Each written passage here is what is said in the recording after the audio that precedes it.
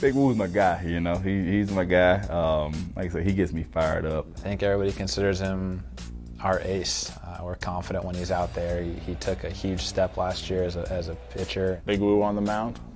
Yeah, we could be confident in Big Woo on the mound. He's going to go out there and compete. Confident that he's going to give us a quality start every single time. Absolute bulldog, steps up in the biggest situations, even to higher heights than you can imagine. I love when he goes out and pitch. You know, he just got that bulldog mentality.